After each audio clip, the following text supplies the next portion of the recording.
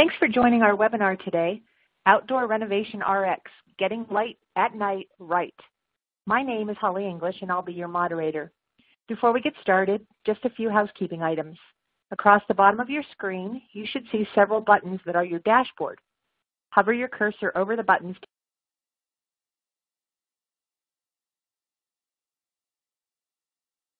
to see what each does. Click on the Q&A button to type a question at any time. We will answer as many of these as we can in the time left at the end of the presentation. Next is the Speaker Biography button. Click on this button to show the speaker bio or minimize that button from your screen. The Certification button allows you to see your progress toward earning a certificate for 1 CEU credit. Stay with us for at least 50 minutes of this webinar and answer all of the polling questions to earn your certificate of completion. Be sure to print your certificate at the end of the webinar yourself. Pay special attention to the Survey button. We need your input to make these presentations even more useful to you. So please bring up the survey on your screen at the end of the webinar and answer the questions before you leave us today. And finally, the button with the question mark is your on-screen help. This webinar is being recorded and we'll email a link to you. So let's get started. Our presenter today brings a wealth of lighting experience. Eric Gibson is the Director for Commercial Outdoor Products at Acuity Brands Lighting. Eric received his BS degree in Illumination Engineering at the University of Colorado and his MBA at Mercer University in Atlanta. Eric has been working in the lighting industry for 29 years with numerous manufacturers and has been at Acuity since 2000. He has been a member of the Illuminating Engineering Society since 1988, with involvement in several different committees, including the Model Lighting Ordinance, and is currently a member of the Environmental Outdoor Committee. It's all yours, Eric. All right, thank you. With that said, let's go ahead and get started. As we go through the presentation today, what I'd like to do is talk initially about the confidentiality statement. This is a confidential presentation, but one that you are welcome to use at your, as long as you can remember it. Now, as we go through the agenda, a couple items I wanted to discuss, first of all, is that healthcare is a unique and very special type of an arrangement where you're looking at applications that do not necessarily occur in other areas. We'll discuss that briefly, along with what makes outdoor lighting so important. Secondly, it's important to note what makes LED lighting so special and what should you look for in an LED product. For example, how much light do you need and how do you light your specific hospital? And lastly, I'd like to finish with some application photographs showing some other hospitals that we've been working with in the past. Now, before we get too far in, one thing we would like to know is how many people are in the room with you.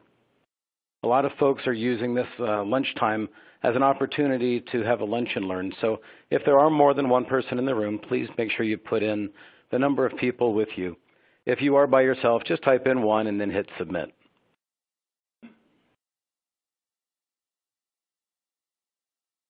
All right, to get started here, first let's talk about a few of the design considerations for healthcare.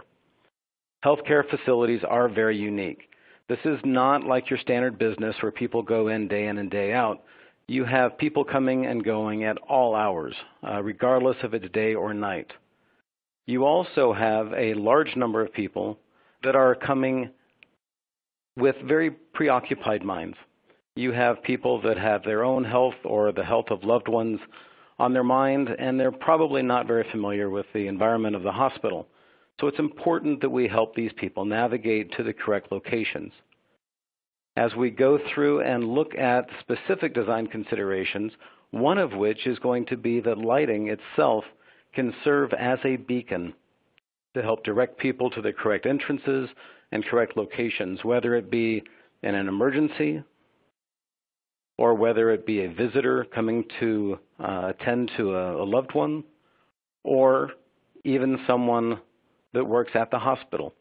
An employee, they often have to walk through dark areas of parking lots late at night. So it's important to realize that regardless of what healthcare facility you're looking at, there are a number of key factors that we all have in common.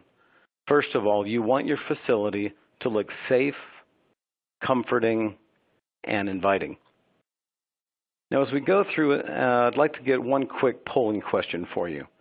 Many of us have different ideals of what makes an ideal lighting assessment.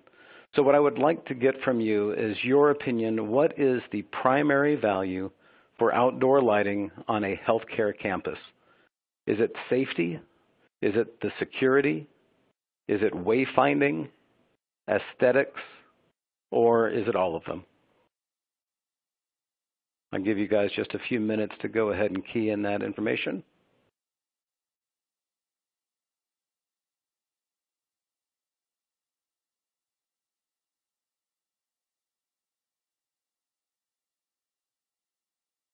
All right. And let's go to wrap that up. What we're finding is that the primary value is all of them. An overwhelming amount of you chose that every single one of those elements is important to the lighting design.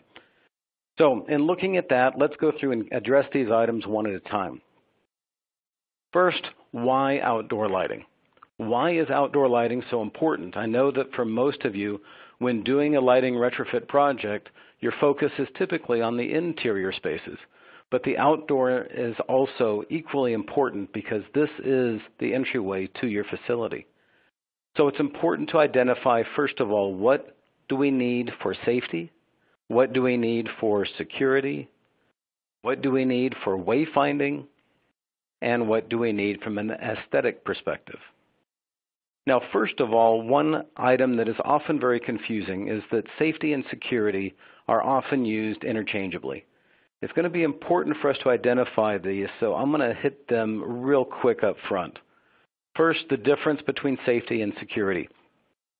Safety is defined as protecting people from injury. This is going to include creating safe working conditions, safe passageways, easy identification of hazards or obstructions. This, in essence, allows someone to navigate through a parking lot without running into a car, falling into a pothole, tripping over a curb, etc. Security, on the other hand, is about protecting people and property from criminal activities. This is a very different task and requires different lighting, so we will address these separately. First, let's talk about safety. One of the biggest safety issues is trip and fall hazards.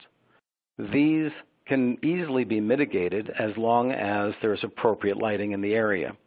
As you can see in the top picture, this was a sidewalk that had a curb that at one time was painted a nice bright yellow, but it now has been overpainted with red, making it almost impossible to see under most evening conditions.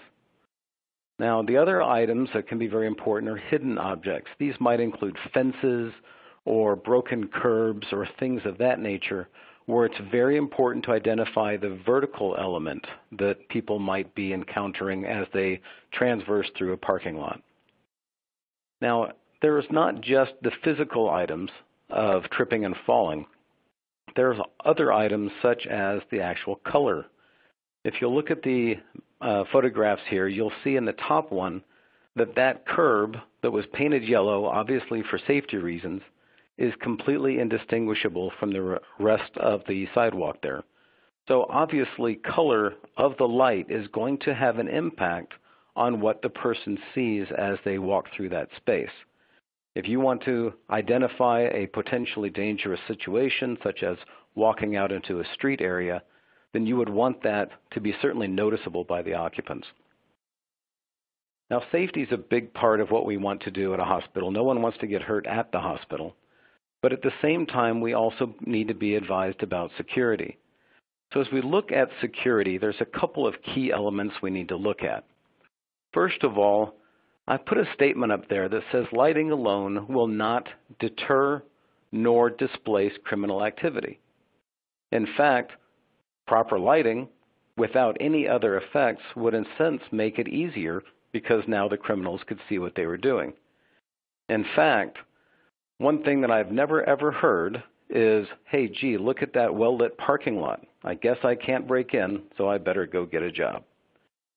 So I know I'm taking a little bit of a lighthearted step there, but really what it comes down to is that to effectively deter crime, you need to do just three things. The first is you need to increase the time needed to perform a criminal act and then to escape. You need to increase the probability of detection and increase the probability of apprehension. Any of those items will, in effect, increase the security of a space. Now, how does light fall into that? Well, light alone does not mean better security. In fact, there have been no studies that have implicitly linked higher levels of light to higher levels of security. The reason that these studies have not been able to effectively do this is because when you produce extra light in a space, it feels safer, and when it feels safer, you have additional people there. When you have additional people there, that means that you have a higher probability of detection and a higher probability of apprehension. So there's a lot of noise that comes in because the perception of security is really what drives the reality when it comes to lighting for security. So in order to provide lighting for the perception of security, there's really three key items that we need to look at. First of all, it is important to note that it does need more light than just lighting for safety. It's one thing to have enough light to be able to avoid stepping in a pothole. It's something different from being able to examine the intent on somebody's face as they're walking towards you across a parking lot. So in order to see a person's facial recognition or facial expressions, in order to try and derive what their potential intent is, it's important that we have vertical foot candles to properly illuminate their face. That also needs to happen at greater distances. It doesn't help anybody if you have to get within 5 feet of somebody before you realize that they're trying to steal your purse. So, with that in mind, looking at security, there's some other elements that play into it as well. Many hospitals these days have surveillance cameras, and surveillance cameras can increase the probability of detection, which is one of the keys to improving security.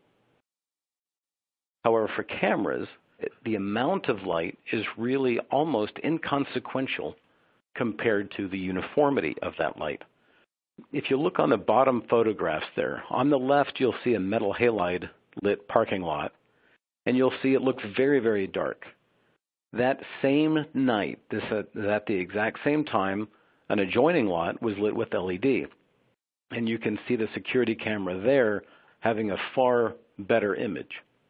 In fact, the light levels on the LED side are actually lower than the metal halide, but the cameras have such a limited dynamic range compared to the human eye that they cannot show very large contrast ratios between very bright and very dark areas, which is very common with metal halide. In fact, if you go back to the metal halide slide, you probably did not even notice that there is, right there in the middle of the image, a car. So you could get attacked in the middle of the parking lot, right in the middle of the view of the camera, and no one would ever know. Now, another important element besides safety and security is going to be wayfinding. Wayfinding allows you to navigate your way from your entryway of the parking lot all the way through to your final destination. There's really 3 elements to wayfinding. The first key to success is going to be to illuminate where you are. This means in the parking lot, once a person enters, parks the car, and gets out, how do they navigate from that location to a path that is going to direct them onward to their final destination? The second thing that's important is going to be to illuminate where you're going. The occupant comfort increases when the destination is lit, such as a lighthouse or a homing beacon can direct people where to go. This is particularly important in cases of emergencies where people are looking for any visual cues to direct them where to go. The third important item in wayfinding is going to be to illuminate the path to get there. Now, this is typically going to be lower levels of light, only required for safety, that are sufficient to lead you to your destination without tripping over a bump on the sidewalk. Now, the fourth item to discuss as far as applications is going to be the aesthetics of floodlighting. Floodlighting is how a person can create that homing beacon effect on the side of the building. If we look here on this example, you can see that there's a number of different ways to illuminate a side of a building.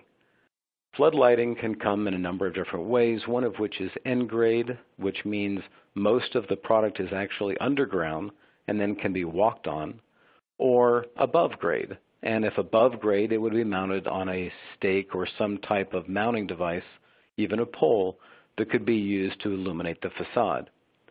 So the type of floodlighting is going to be important because in cases of the front of a hospital, where you will have a number of people walking around, you would not want to have something protruding above the ground because that would in essence just create an additional trip hazard. Another important element is going to be the distribution choice. These are important especially if you have key items to try and illuminate. For example, if you were to try and illuminate those columns, it would be important to have a very narrow distribution as opposed to a very wide distribution used on a large blank wall. Now, one other element that is nice when it comes to aesthetics of floodlighting is that it does not all have to be white light. You can find that color can be used as an accent to architecture. Now, typically, it's not going to be as dramatic as what I'm showing here. However, it is an important element that should not be overlooked. Now, when it comes to floodlighting, there's a couple of key best practices that need to be attended to. First of all, keep in mind the maintenance issues. For example, that bridge, though very beautiful with that illumination, those floodlights underneath, if you were the maintenance person, I believe you would dread having to go out there and replace those lamps by putting your stepladder up on a rowboat and toting out there under the bridge to try and change those lamps. Similarly, you need almost a Spider-Man to help with the facade lighting there on the front of that building with the lights all the way up 40, 50, 60 feet in the air. So overall, it becomes a cost of ownership solution. In other words, you need to define what you're willing to do, how much light you need, where you need to place that light, and then assess what is required to maintain that light. So before I go any further, I just wanted to get another bit of polling here. I wanted to know, what is the most important difference, in your opinion, between conventional metal halide sources and LED lighting? In other words, what are the main benefits of LED lighting? Is it energy efficiency? Is it a uniform distribution? Is it color rendering? Or is it useful life and lumen maintenance? I'll give everybody just a couple of minutes to go ahead and key in their answers.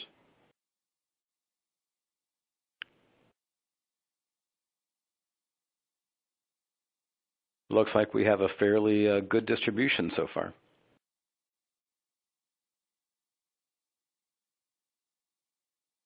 All right. Well, I'm going to go ahead and proceed. The responses that I think you'll find interesting is almost equally divided amongst energy efficiency, uniform distribution, and useful life or lumen maintenance. These are all very, very important, both from a financial as well as a safety consideration. Now, if we go in and look in detail about really what makes LED different, it's important to understand that these are different sources and that they actually have very, very different effects once you start looking at how they act in the space. So with LED, it's important to note that 100% of the light can be controlled. In other words, every bit of light that leaves that LED is going to be going through an optical assembly that can then direct that light exactly where it needs to go. It sounds pretty obvious, but you might not have realized that with old metal halide sources, that was not the case. In fact, a full 30% of the light went straight out the bottom of that luminaire, and we had no opportunity to redirect that light in most cases. So LEDs also have much longer useful lives, which are going to minimize the maintenance. Instead of replacing a metal halide lamp every 3 years, with LEDs, you're expecting those to last upwards of even 20 years in some cases. Color is more consistent both between individual products, but also it stays the same over the course of its life. I'll show you some photos later which will show how metal halide does not behave in that same fashion. Now, it used to be that cost was a tremendous factor, but now you'll find many LED products can cost the same and in some cases are even less expensive than HID. Now, LEDs can save over 75% of your energy bill. This is probably one of the most commonly recognized items, but it's important to realize that that is a huge amount of energy saved over the course of the year. LEDs also love to be dimmed, which saves even more money. It's very difficult and challenging to properly control a metal halide or high-pressure sodium type of a source.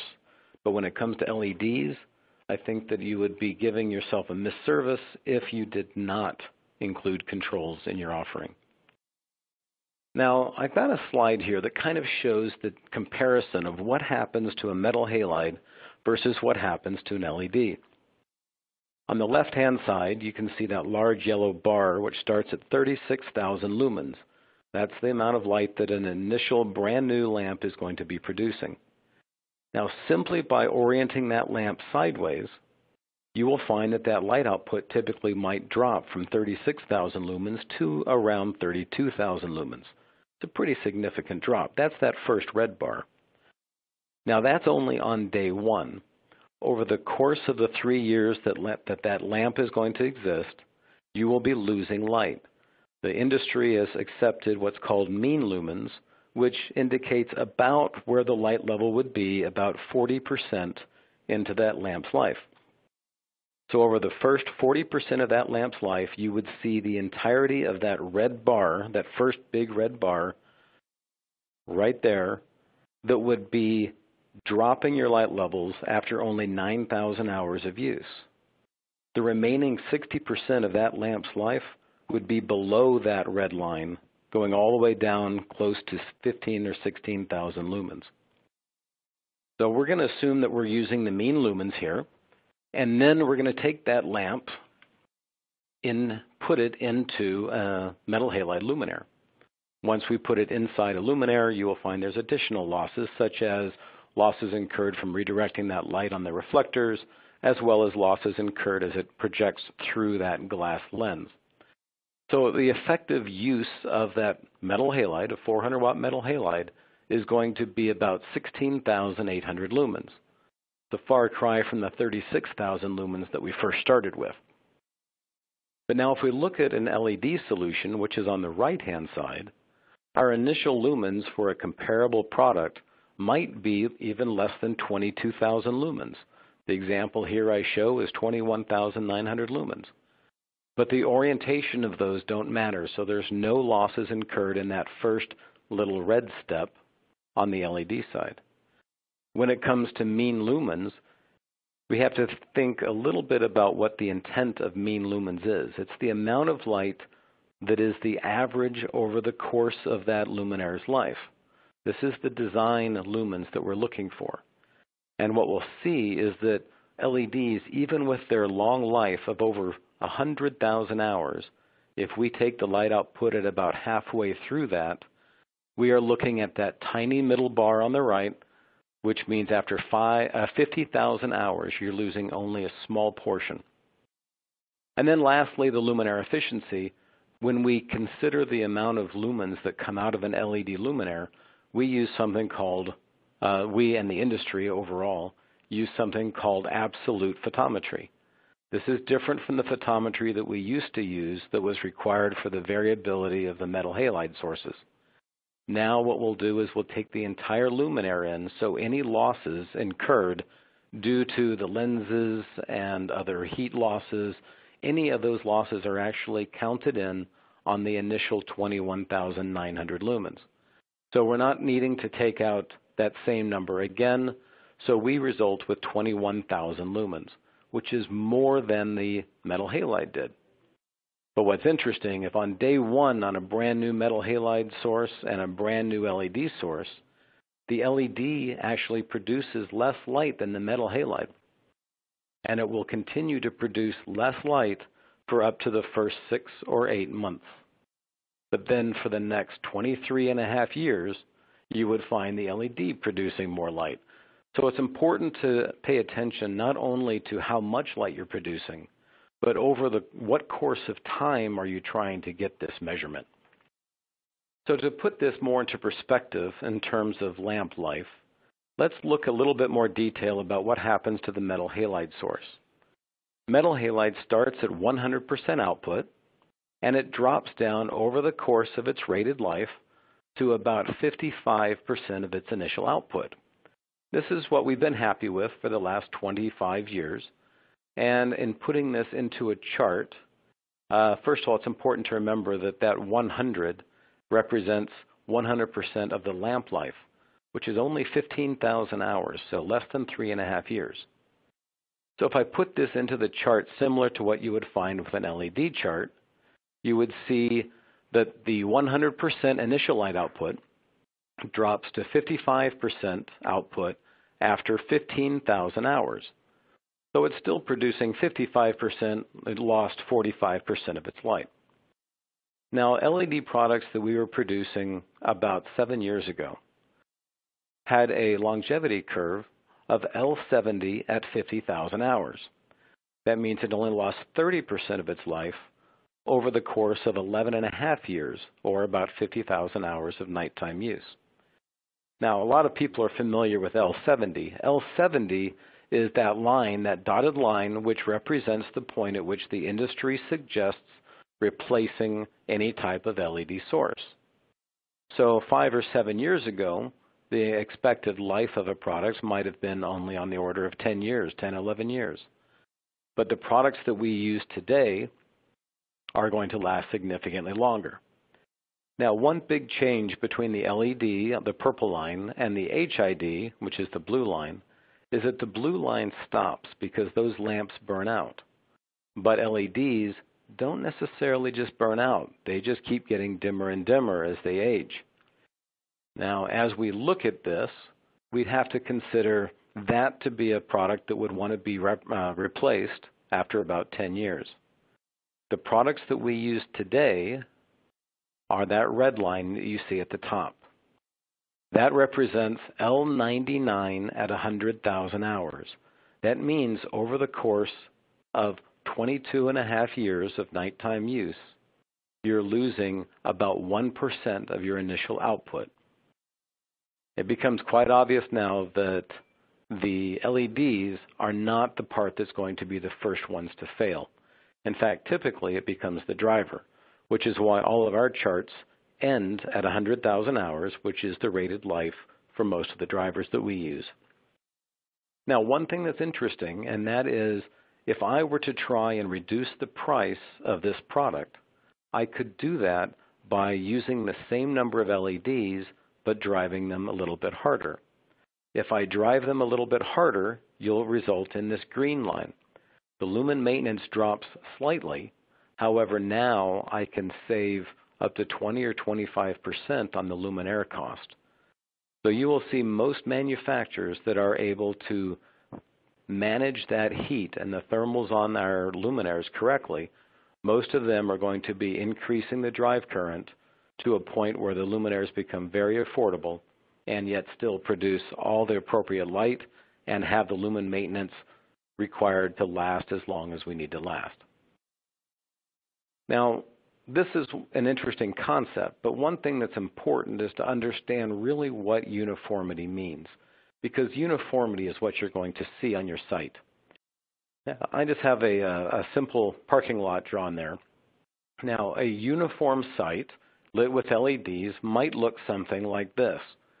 Now, to give you a decoding of the colors, you'd see the light blue is actually 1 foot candle.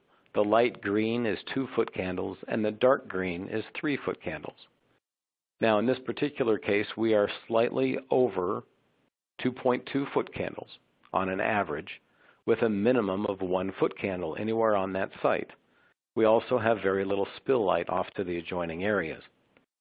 If we light that in that exact same lot with a 1-for-1 replacement, if we were using metal halide, it would look something like this. All of those yellow, orange, and particularly the red areas, which represent over 25 foot candles, are simply an enormous amount of wasted light energy directly underneath the poles. Yet still, in between each one of those poles, I still have those blue areas which represent only one minimum foot candle. So the minimums are the same on these two layouts, even though the LED can get by with much less light simply through the use of better uniformity. Now, let's not just look at these colorized renderings. Let's look at some real pictures, and I'll show you what I'm talking about. This right here is an example parking lot. It uses twin 250-watt metal halide luminaires, each one consuming about 295 watts once you consider the ballast. You'll notice that there's a significant amount of light directly underneath the luminaire, and it starts to fall off as you get further between the luminaires. Now, in this particular case, we took a 50% energy reduction, dropping it from 295 watts down to 144 watts. Once we'd cut the energy in half and did a one-for-one replacement, the resulting layout looked like this. In fact, all of a sudden, we had people at this facility complaining to us that suddenly they were thinking we overlit the parking lot and actually were consuming too much energy, which was quite funny. But we did, in this particular example, have the foresight to put in some motion sensors. So this 144 watt is actually going to be the brightest that we're looking at, with it dropping down to only 64 watts. Now, as you see here on the right, that 64 watt layout has the exact same uniformity as the 144 watts, which is different from what happens with metal halide. So in this case, we were incurring a 78% energy savings for that site, and not only did it have an improvement over the 144 watts, or with 144 watts, when you compared the 64 watts to the initial 300 watt input, people found even in that case, the new 64 watt input with 78% energy savings produced better quality lighting and more uniform lighting in their space. So to kind of summarize this story of uniformity is to indicate that there's two different ways that you can measure your light. One is to require a certain minimum foot candle, which is a good idea. That gives you your minimum foot candle level required for safety and for security. In that case, you can get by with significantly lower lumens. For example, instead of 17,000 lumens, you're able to drop down to 11,000 lumens. Now, on the other side, many of you are accustomed to requiring an average foot candle. Average foot candles were great in the days of metal halide. They needed that because of the huge variability in the light output of the metal halide lamps. In this particular case, it's important to note that with equal light solution, in other words, using the same average foot candles, your minimum foot candle is 3 times larger than it would have been with an HID source, which is really important to realize that you've overlit your site almost 3 times the amount as necessary simply because of the heritage of the average foot candles. So my recommendation would be to any of you doing designs to always recommend a minimum foot candle level, in other words, the point at which no point will be darker than that, as opposed to utilizing an average foot candle over the site.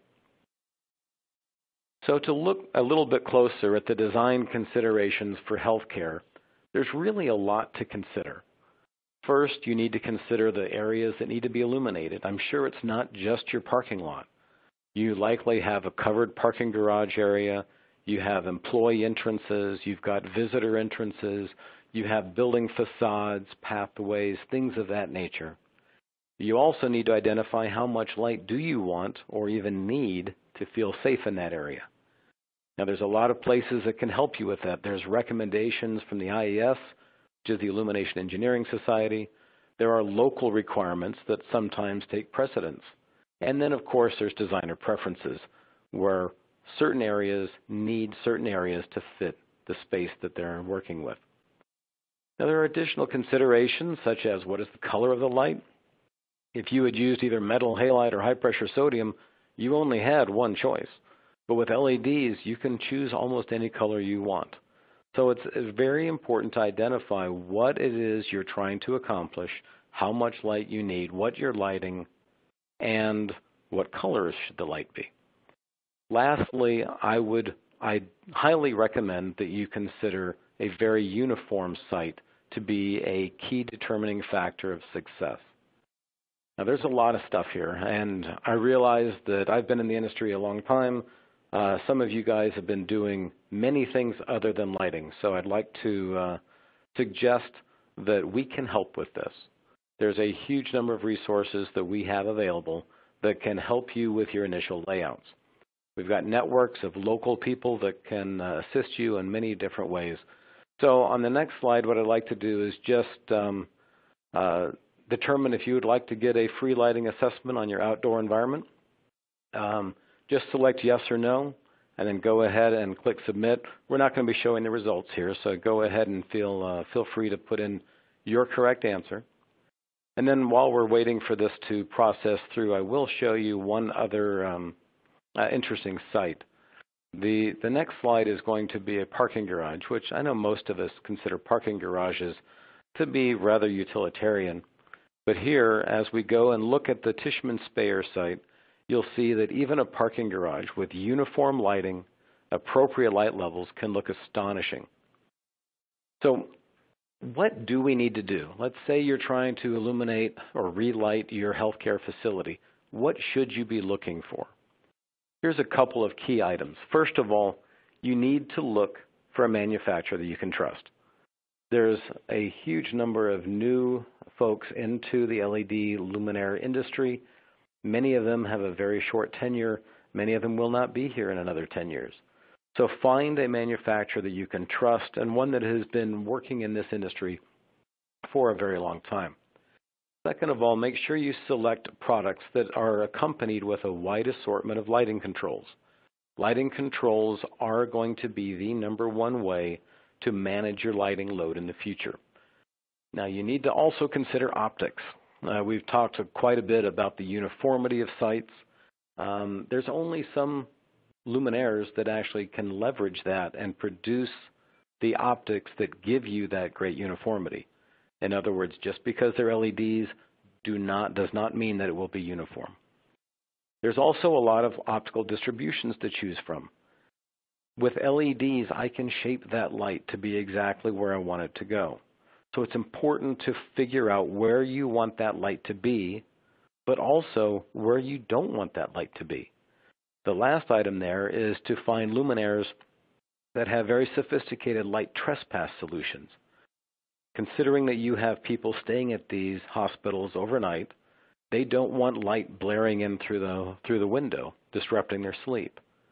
They also don't want neighbors being very upset because a lot of these healthcare facilities are located very near to residential areas.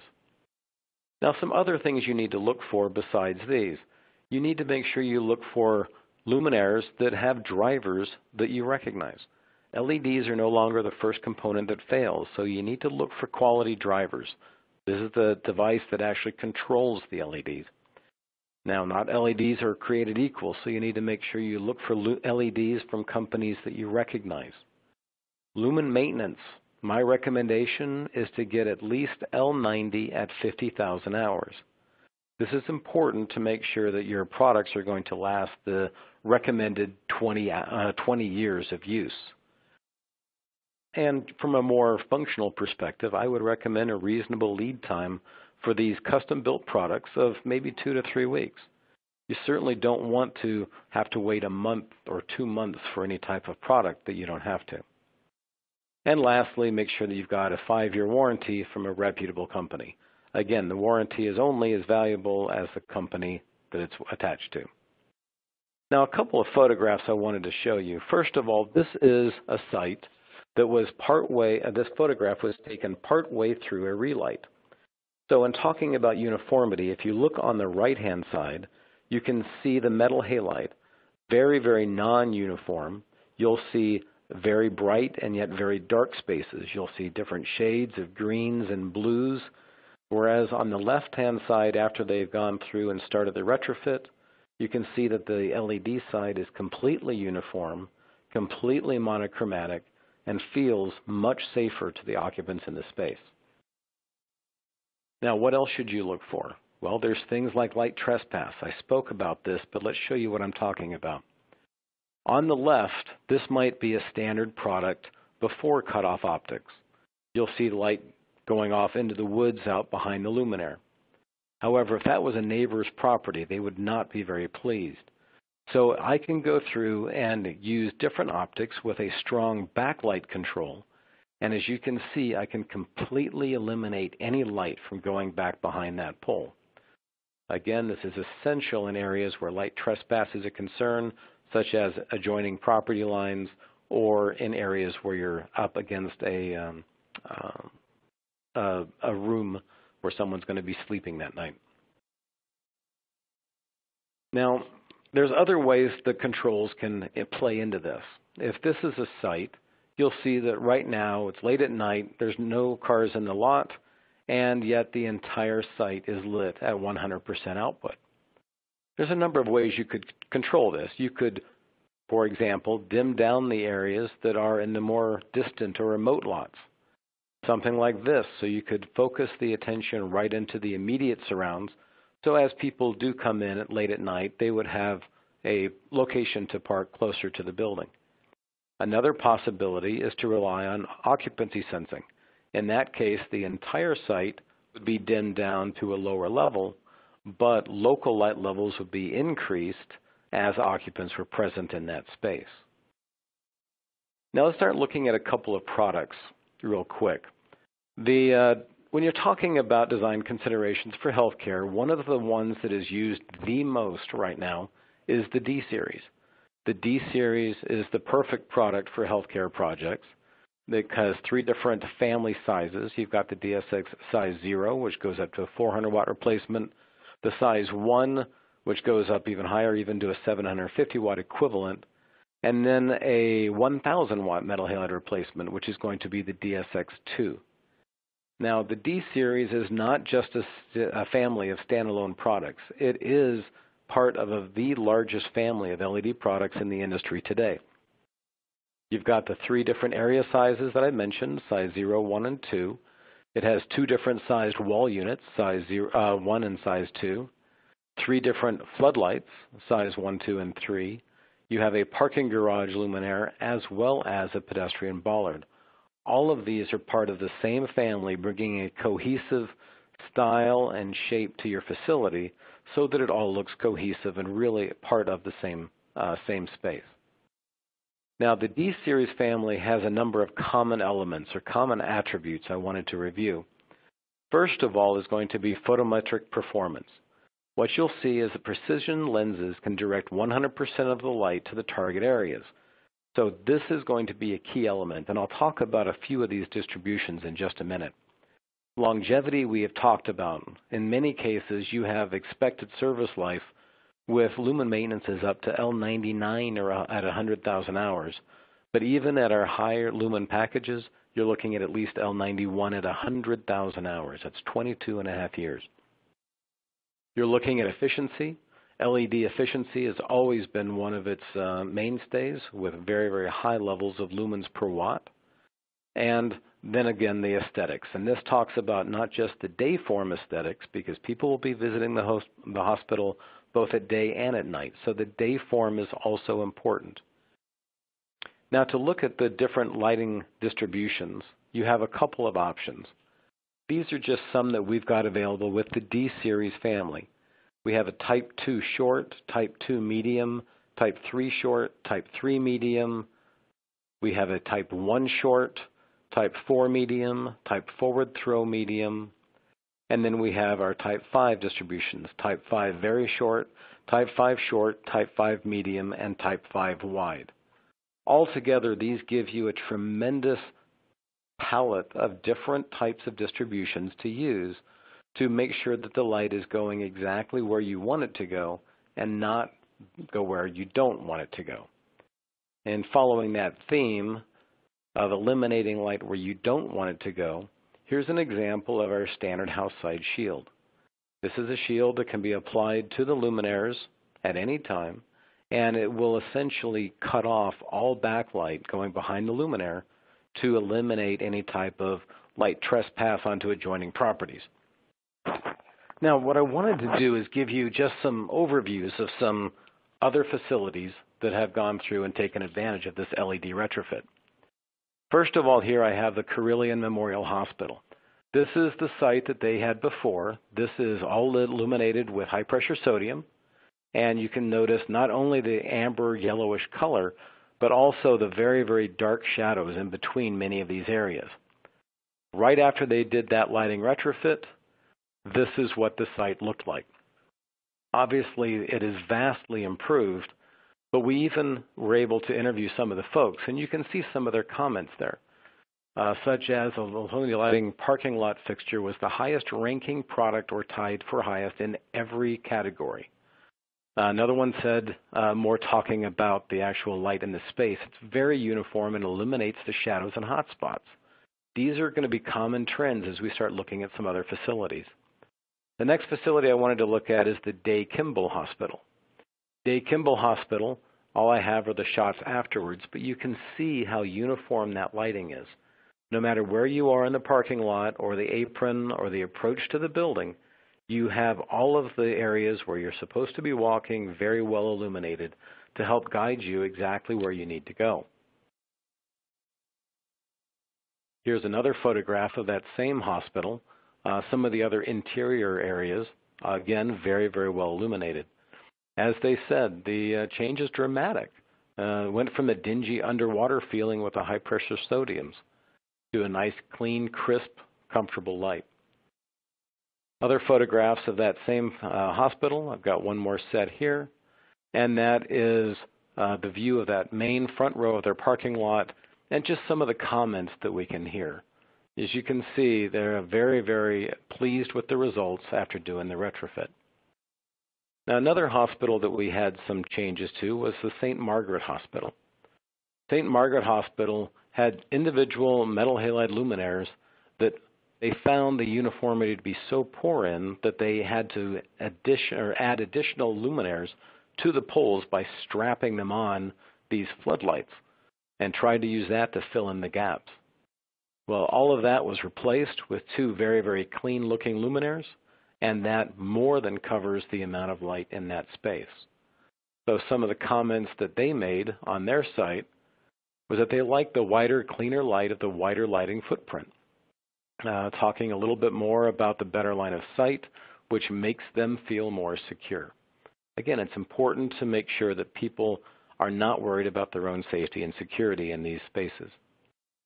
Another example is the Humility of Mary Health Partners. This is another site that had a number of lighting retrofit areas. The first photograph here is their before shot. Again, they were using high-pressure sodium luminaires. There's a lot of shadows in the space. And they were talking about, overall, it is important for them to have that feeling of safety. Once we did the relight, it looked like this. Obviously, a dramatic improvement in both the way that it looks and feels. Here's a couple of their comments from the Humility of Mary Health Partners, talking about it creates a greater sense of security. It's important for that environment. You have patients and families, they have their own concerns when they visit the emergency room. We've kind of talked about that earlier, talking about how they want visitors to have plenty of light so they feel safe using not just the parking deck, but also the parking lot anytime after dark. So this is the facility after the relight. You can see just what kind of improvement they found. And one of the last case studies I wanted to show you is going to be the Tishman Speyer facility here. On the left, you can see what it looked like before, and on the right, you can see what it looked like after the lighting retrofit. It went from kind of a dull, foggy color to a little bit more bright, much more aesthetic, and much more inviting environment. Some of their comments, again, the initial intent might have been to reduce energy costs, but the more important benefit is the improved nighttime appearance of the campus. Talking more about energy efficiency goes more than just energy conservation. It's also economic efficiencies due to the maintenance reductions. So there's a huge number of factors that at play here. So to kind of flow through, this is just a real quick history lesson, a one-slide history lesson, where you'll see the history of our D-Series product.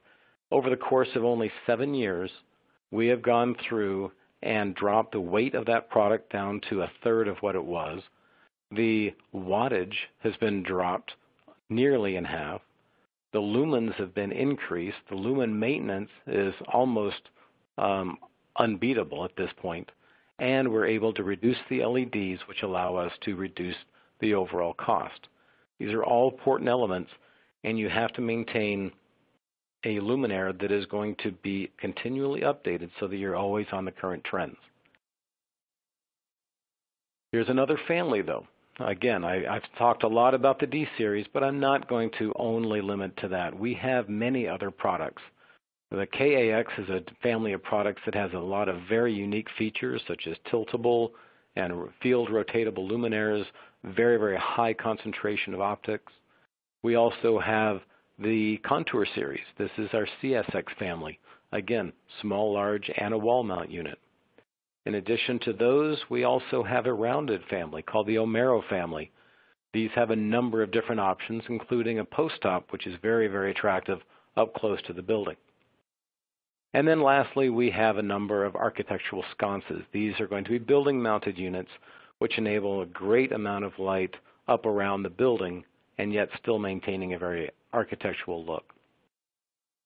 So to wrap this up, I just wanted to leave you with just two things. These are the two things that you should remember. Healthcare campuses have very diverse and very unique requirements. And because of that, you need to work with somebody who has the knowledge, the experience, and the product solutions to help you deliver effective outdoor lighting across your entire campus. So what I'd like to do now is wrap up by, first of all, saying thank you for your time and attention. There is one more poll question for those of you that want the certification, and that is, would you like one of our experts to help you with your next outdoor lighting upgrade? If you could just select yes, please, or no, thanks, that will finish up that one. And I would like to personally thank you all for your time and attention. And we do have a couple of minutes for any additional questions that you may have. If you do have questions, go ahead and enter them into the Q&A window, and we'll try and address one or two perhaps before time's up. Well, Eric, you must have done a phenomenal job. I think you did. There are no questions asked right now, so I think that you were very methodical in covering the material. But we'll leave the line open here for just a minute, see if anybody comes up with a question that you want to ask. If you come up with a question after we close, you are always free to email us with that question. Eric's email address is actually in the bio information for this webinar. So if you think of something after we disconnect, please do email a question. I also want to remind you to please take the survey and give us your honest input on the webinar. And finally, you're able, through the console, to actually print out your certificate of completion. So we'll leave the webinar open for a bit so you can do that. And with that, I'm not seeing any questions. So thank you, Eric, and thank you to all of our attendees. And watch for the next webinar in our series. Bye-bye. All right. Thank you.